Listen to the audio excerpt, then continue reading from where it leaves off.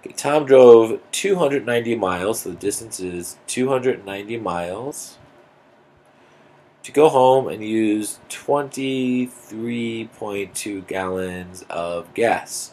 His sister Ann drove, so I'll write Ann over here, distance for Ann equals 225 miles, and she used 15 gallons of gas.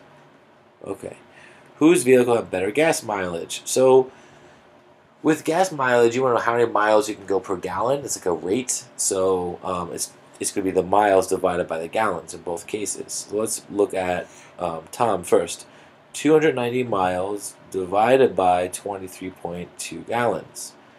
He went 12.5 miles for every gallon he used. Oops, sorry.